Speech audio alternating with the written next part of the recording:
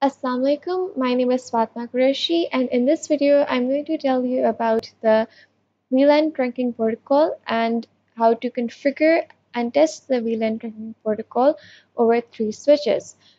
So the VLAN trunking protocol is very useful for large networks, the networks that have a lot of switches. So what it does is that it helps to achieve synchronization and it also maintains consistency throughout the whole network.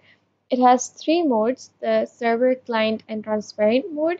And I'm going to be talking about the server and client modes only.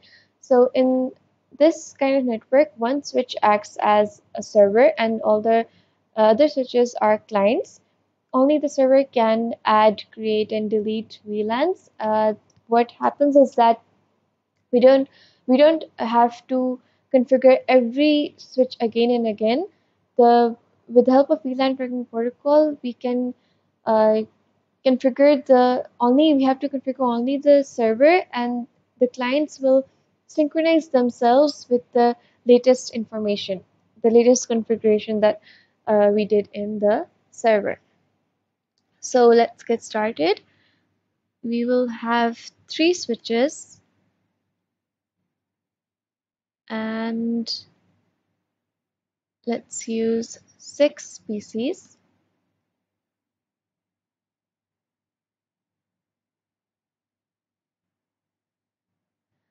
Okay, so now let's connect them. Okay, so all the devices are connected, and what I've done here is that I have assigned IP addresses to all the PCs and I have set the default gateways. So this will be our server switch, and these two will be our client switches.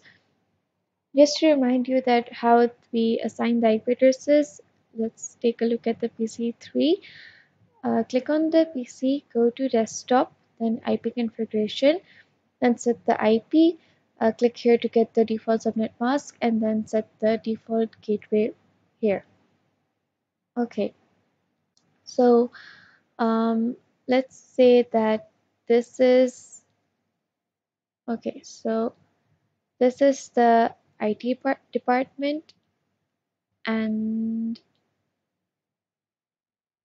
this is the CS department, and this one is the BBA department. Okay, now let's get started on configuring the server. So we go into the command line interface, then enable, configure terminal, config T for short, and then what we do is that let's check the VTP status. So we do show VTP status, or just ST for short. And here we can see that the version number is 2 and the revision number is 0, which means that there have been no changes, because for every change the revision number changes. So if after making changes in this switch configuration, this revision number, sorry, will be 1. Okay, as we can see here that the domain name has not been set. So let's do that. We will set the domain name by using the command vtp domain. And now let's set the name. Let's say, for example, let's say it's Fatma. And then we will set the password, vtp password. Let's say it's TCM lab. This will be the same for all the switches on the network, the password and the domain name. Okay, let's do the next command, vtp version 2. Okay, now let's check again the VTP status to show VTPST.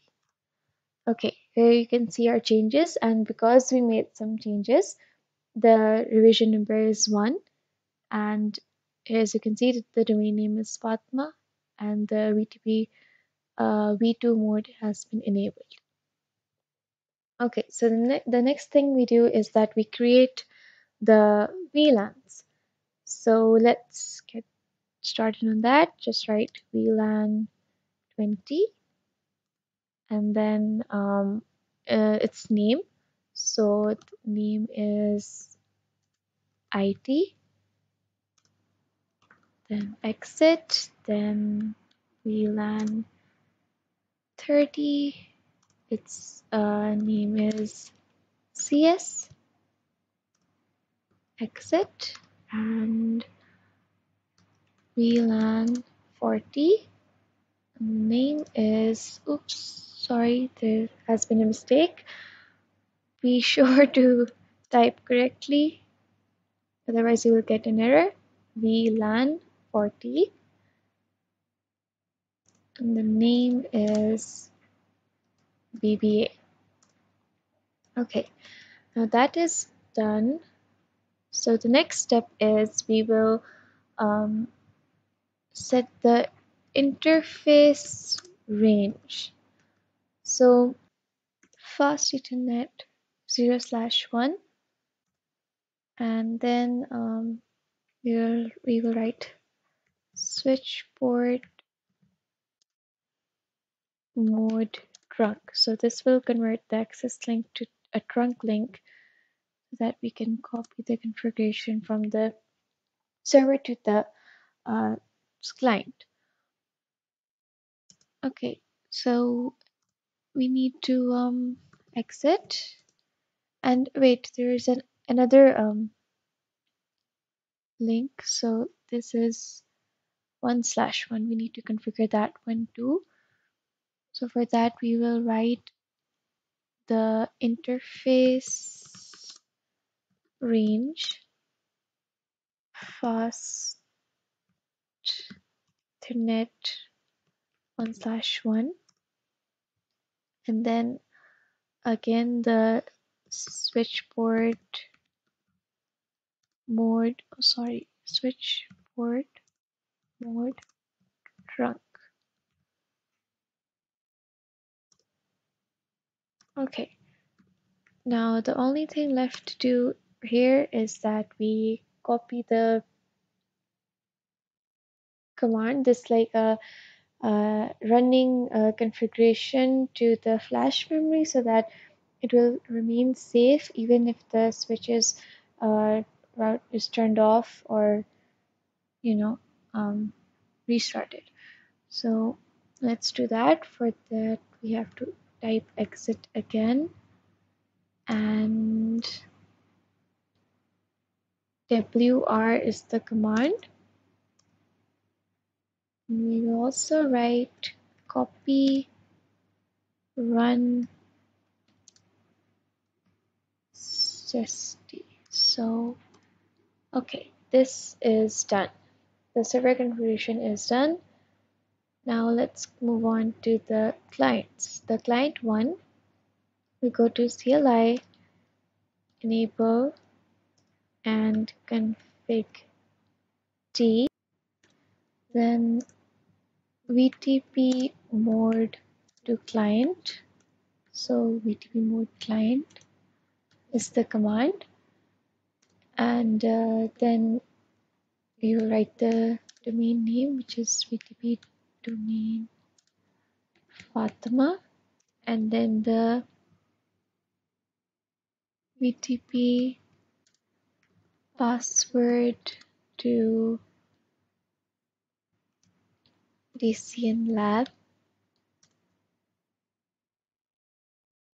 and the next thing we will do is that we will check if it's been synchronized or not. So do show VLAN, and here we can see the information, the three VLANs, IT, CS, and BBA. So the next thing we do is we save this configuration. For that, we do WR and copy run SD. So we will do the same for the other switch. Sorry, let me just make it client 1 and